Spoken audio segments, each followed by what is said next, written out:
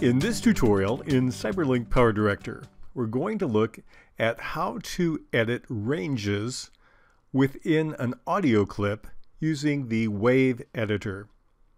I have on the screen a video with an accompanying audio track, and the audio track has several different styles about it when it begins.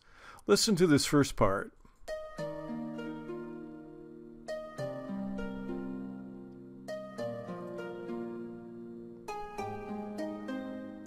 Now what happens when we get to this other part in the audio waveform is it changes.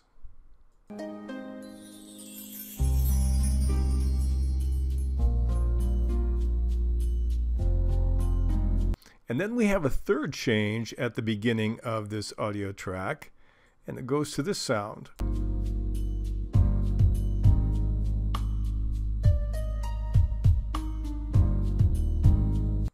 Now let's assume that what I want to do is I like part of this, but I don't want to use the whole thing. And maybe I even want to take a segment, a range, and cut it out and repeat it. That's what we're going to attempt to do in this tutorial. And to do this, we'll use the WaveEditor. So I'm going to click on the audio track, and I can click on Edit Audio, and I'm going to choose the WaveEditor option. And this will load the WaveEditor in my copy of CyberLink PowerDirector. Now, one of the things I love about the WaveEditor is very easy to see the waveforms, and it's very easy to get precise. So let's assume, now you can click anywhere in the gray area and go ahead and play.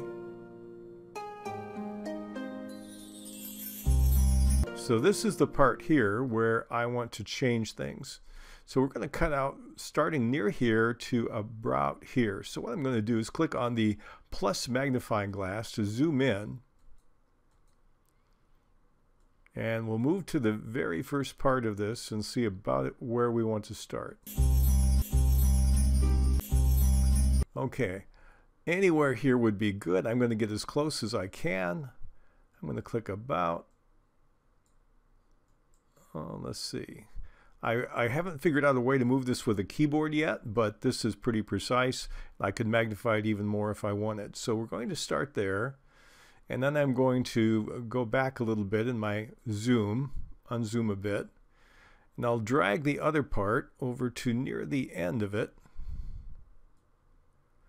where the sound begins to change, and then we're going to magnify it back again, zoom in again.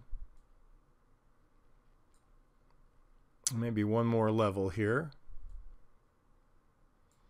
And I'm going to see a pretty good break right about here. So we'll go about to that moment here.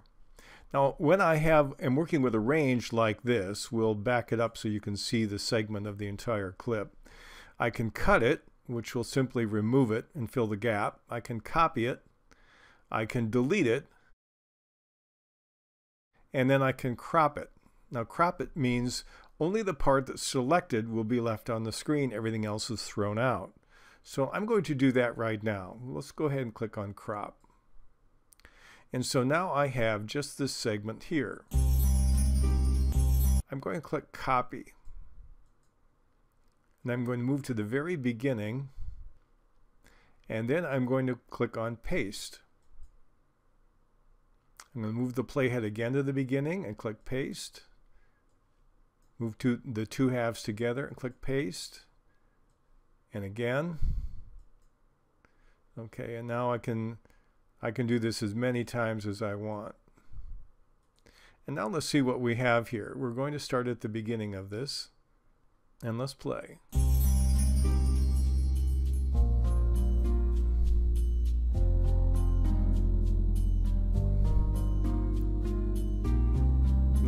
The original break should come right about here.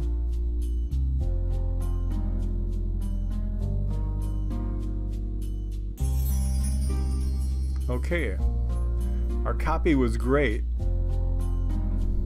We don't have any apparent gaps here. If we did, we could zoom in, and if there was a slight gap between them, we could select an area like this.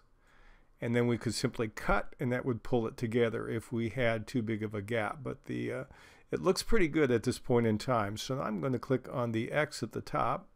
Now this will not change the original. It will make a second copy, and I will save the changes here. And so now I'm back to my regular screen. Let's see what it looks like. Okay.